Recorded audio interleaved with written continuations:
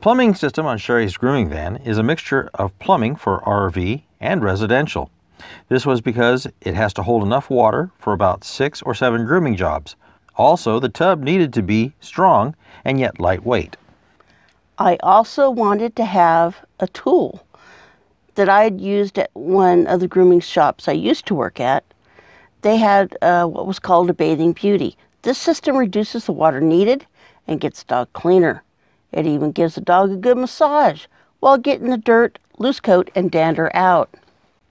I looked at how the bathing beauty system and other similar systems work, and based on the requirements of the salon, came up with this. The system starts with the tub.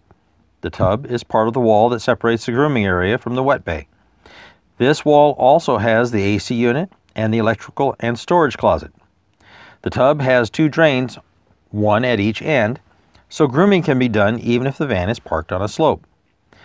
The drains have screens on them as the first stage of keeping hair out of the plumbing. The tub is made from a steel frame with 1/4-inch HardieBacker for the tub floor and walls. This was then covered with FRP, and the seams were then epoxied together to seal it. The fresh water is stored in the wet bay in a plastic 20-gallon drum. Drums cost less than dedicated tanks, and these were free. I got them as scrap. The drum has a 1-inch hole at the top for filling. I drilled and tapped a 1/2-inch hole for the feed to the freshwater pump. Keeping the pump below the water level is important to a long pump life, as they don't last long if they have to suck the water from below.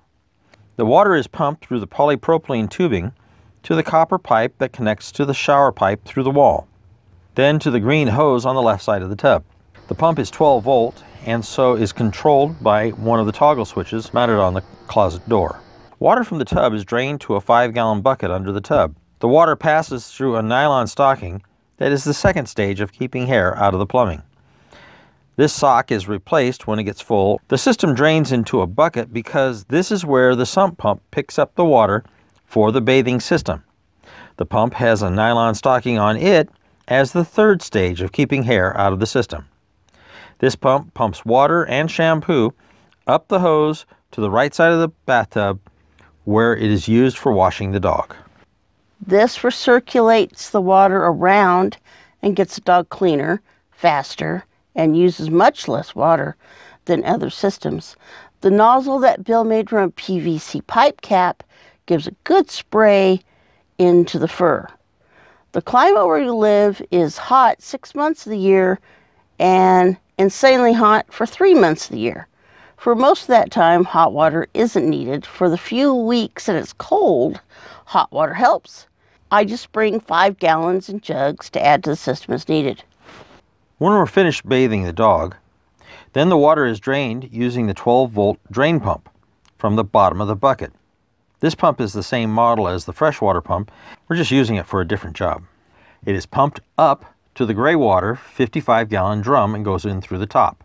It takes about 6 to 8 dog baths to fill the gray water drum to over half full. This is unless Bill is helping me by bathing.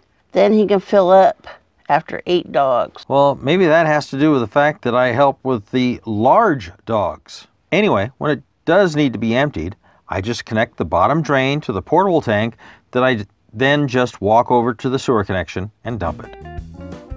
Thanks for watching our video. If you like what you see, press the like button below and subscribe. And also check out our other videos.